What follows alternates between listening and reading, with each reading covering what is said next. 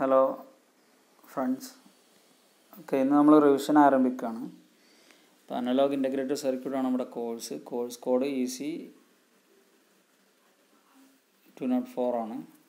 Okay, നമ്മുടെ first മോഡ്യൂളിൻ്റെ syllabus differential amplifier ആണ് first part, second part operational amplifier. Totally ഒരു first മോഡ്യൂളിനെ ഞാൻ 4 ലെക്ചറായിട്ടാണ് revision ചെയ്യുന്നത്. ഓക്കെ, അതിൽ ഫസ്റ്റ് ലെക്ചറിൽ വരുന്നത് differential amplifier. Already we studied what is a differential amplifier, which amplifies the difference between two input signal. Now it is the basic building block of operational amplifier. That means the first stage is a differential amplifier. Already we discussed in our class. Then BJT differential amplifier is the basis of ECL. What is ECL? Is a logic family ECL. So BJT differential amplifier is the basis of ECL. Then differential amplifiers are typically fabricated as IC. Then we have some advantages also, which is fabricated as IC.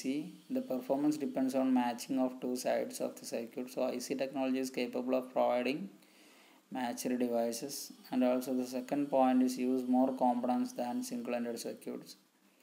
Then differential amplifiers implementations are also in MOS, metal oxide semiconductor, FETs or bipolar type circuits. Okay, now next, why we go for the differential amplifier?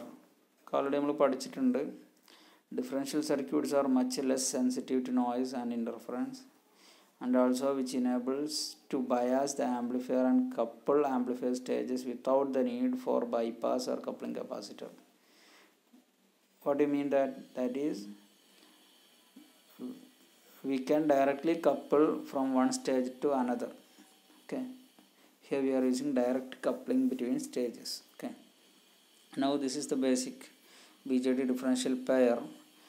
Here we are using two matched transistors Q1 and Q2 whose emitters are joined, then biased by a constant current source I at the emitter.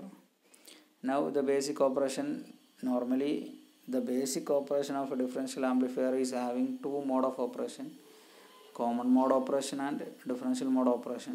Now what is common mode? The case 1 is a common mode operation, that is two bases are connected to a common mode voltage, VB1 equal to VB2 equal to VCM. So here we will equally divide between two devices, that is IE1 equal to IE2. So we can take I by 2.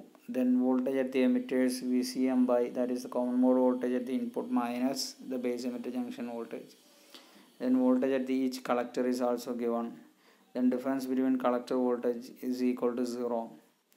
Okay, that is, here the conclusion is the differential pair rejects common mode signal. That is, if VCM is varied, as long as both transistors are in active region, here we will equally divide, so the output equal to 0. That means that the differential pair rejects the common mode signal totally. Now here the figure A shows the VCM, that is both base having same voltage VCM. The other voltages are also showing the voltage and current. So the figure A represents the differential pair with a common mode input signal. Now the figure B represents a differential pair with a large differential input signal. For example, in the figure B, the base of Q1 is having plus 1 volt, base of Q2 is ground. So there is a large differential input signal. Now we look into the figure C. In the figure C, we have minus 1 volt input to the base of Q1, Q2 base is ground, 0 volt. So here the figure C represents the differential pair with a large differential input signal of polarity opposite to that in figure B. Now the figure D showing a very small differential input voltage VI. Okay, now the basic operation, that is our second operation, is case 2, that is our differential mode operation. Let VB1 equal to 1 volt and VB2 equal to 0, that is our figure B. Okay, we can see that Q1 will be on and Q2 will be off. For Q1 to be on, the emitters has to be at plus 0.3 volt. Emitter base junction of Q2 is reverse bias. So VC1 is equal to VCC minus alpha IRC, and the VC2 is equal to VCC. That is, the second transistor is become reverse biased. So VC2, the collector voltage at the second transistor, that's equal to VCC. Now here the case 2 showing that the differential pair responds to a large difference mode signal.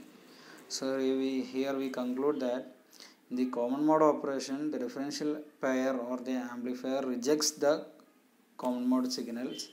Now here the differential pair rejects or responds, not rejects, responds to a large difference mode signal in the differential mode operation. Okay.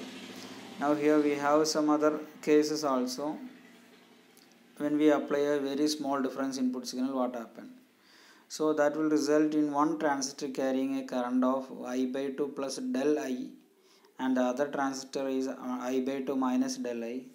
Corresponding output voltage between the collectors to alpha del I showing the small change in current, into RC, which is proportional to the differential input signal. Now these are all about the two mode of operation, common mode operation and differential mode operation. Already in our class we studied some AC analysis and DC analysis of differential amplifier, and also some we derived some gain formulas of our common mode gain and differential mode gain. You may remember that. Then and also you can add with we studied or I taught in our class that the different configurations of differential amplifier. We have 4 configuration: dual input balanced output differential amplifier, dual input unbalanced output differential amplifier, single input balanced output differential amplifier, single input unbalanced output differential amplifier. We studied, we have drawn all circuits of each configuration. You may remember, okay, you can refer your note also.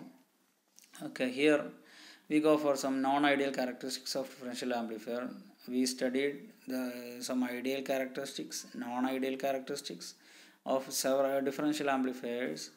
Now here we are taking only 3 characteristics parameter, that is input offset voltage. What is input offset voltage? Normally if the 2 bases are ground or the inputs are grounded, the output will be 0. But in practical case, the circuit exhibits some mismatches that results in a DC output voltage V suffix OS even with both input are grounded.